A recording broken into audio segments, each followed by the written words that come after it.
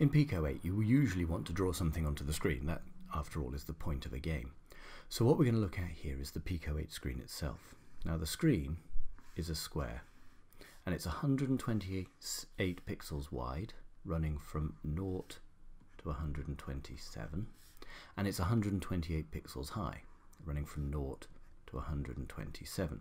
So the first thing that's quite peculiar, if you haven't done any programming before, is that the y-axis, that's this one here, actually runs down the game from 0 at the top to 127 at the bottom.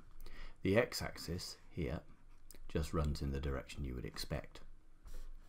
This means with 128 squares or pixels across and 128 pixels down that we can divide the screen quite easily along here and along here at 63 and 63.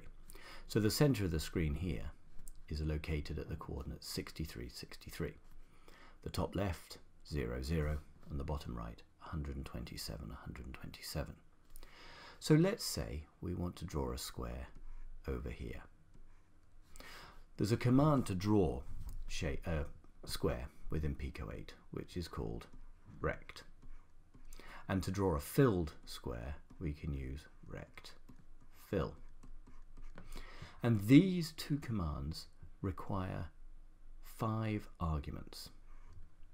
That is, they require what's called x1, y1, x2, y2, and a color. And that's the same for both of them.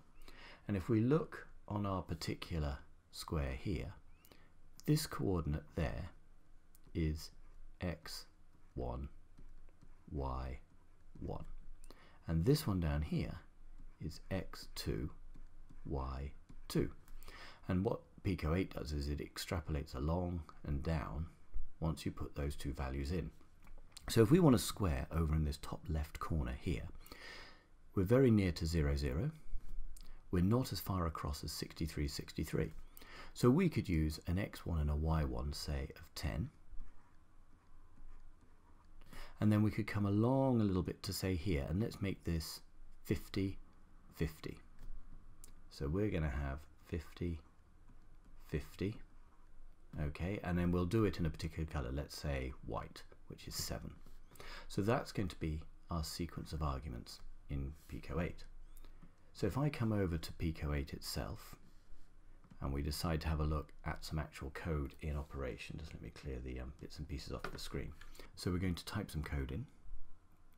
The most important thing we need, obviously, because we're going to be drawing, is a function draw. So I'm going to put function draw in and put the end in place. And the first thing I want, obviously, is to clear the screen. And the next one is I'm going to want a rectfill, and I'm going to put it at 10, 10, which is the top left, 50, 50, which is the bottom right of the corner, in 7. And if I press escape and run this, there's my square in the top left of the screen. It's a bit difficult to see at the moment because I've made the background black. So if I come in and change my background color here on CLS and I change it to that, if I run now, you can see the Pico-8 screen and you can see my rectangle. So if I go back to drawing on this particular diagram here and we have a look at some things that are going on, we can see here is 0, 0. This point, which was the x1, y1, is 10, 10. This point is 50, 50. And then all the way down here is 127, 127. So let's say we want to put a circle in the middle of the screen, right in the center. Then we know that this point here is 63, 63. So we're going to put a circle there. And to do a circle in Pico-8, we use the command circ or circfill. I'm going to use circfill. And this takes x, y, which are these values, where you want the center of the circle to be, the radius, and the color. So in this instance, let's say we wanted a yellow circle in the middle, like I've drawn a slightly yellowy circle here, then we know we're going to want it at 63, 63 because it's in the middle of the screen. We're going to want a radius of, let's say, 5. The radius is that distance. So if you wanted a circle that was all the way across 10, then the radius is going to have to be half of that, which is just the 5. So we could use a radius of 5. And then we could put the colour in for yellow. We can look that up using the sprite editor. So we're going to flick back now to the code. I'll just clear all this stuff off. And we're going to put in our circfill here. So circfill, and we thought we wanted it in the center, 63, 63. We wanted it a radius of 5, and we wanted yellow. So to find yellow, we look here at all the colors, and what happens is whenever you hover over a particular color, down in this part here, it tells you the actual name. So if we hover over yellow, you can see color 10. So I'll clear that, and we'll come back to the code, and we know we want color 10, close our brackets, press escape, type run, and there's our yellow circle. 5 seems underwhelming to me. Maybe we'll make it a little bit larger. So we're going to change this to 10 so that the radius is bigger. We run it again. That's a larger circle, far, far better. Now, importantly here is the order that you draw things. I'm going to put another rectangle in, and I'm going to draw this if I run the game now. I'm going to draw this new rectangle, which I'll probably try and do in a sort of a green color or something like that. So I'm going to try and draw a rectangle here. Okay, so it's just going to go like that. And you can see my my green rectangle that I'm trying to draw here. You can see my green rectangle is going to overlap this white square and here. I'm going to put this rectangle running from, we know this is 10, and we know this is 50, and also we know this is 50. So we know how big this particular rectangle is. So I'm going to put this at 40, 40.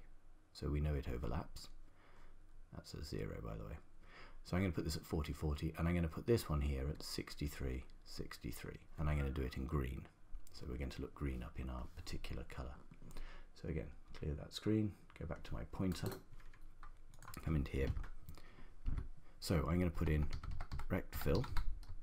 We decided 40, 40 to 63, 63, and we're going to do it in a green color. So I'm going to look in here. The green I liked was this one, color 3. Again, it appears down at the bottom, down here. So color 3, like that. Close my brackets. And if I run this, you can see it's drawn over the top because it's the last thing. The code executes in order. First it draws this rectangle, then this circle, then this rectangle. If I take this bit of code here and I cut with Control X and I put it here, so it's before these two, and I run, it's now drawn behind.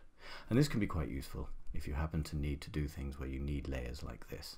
So depending on your artistic skill, you can start to put something together that's quite detailed using these sort of shapes. So that's how to draw shapes on the screen and how the screen layout actually works. Happy programming.